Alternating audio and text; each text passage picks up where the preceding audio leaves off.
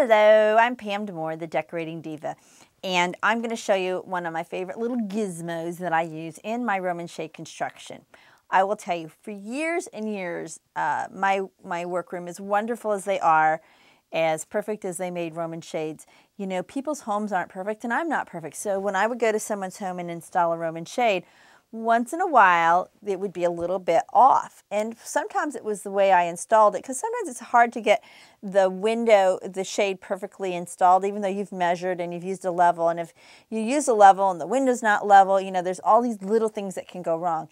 So it's good to have another little quick fix on how to get your shade adjusted the way you want it.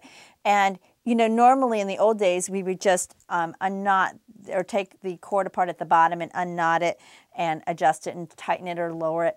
But now we use these lift cord adjusters. They're little spring-loaded gizmo that are designed just for the shade industry. They're sort of like those little bobbles that are on the ends of your kids' ski jackets, like on the cord, so they don't get sucked in. But they are much tighter. Again, they're made for the decorating industry.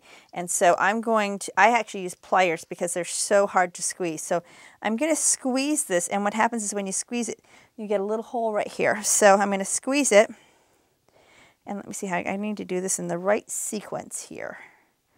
I need to go through this hole, and then I need to bring it through here, and then I need to go through this hole, this ring I should say, and then back through here.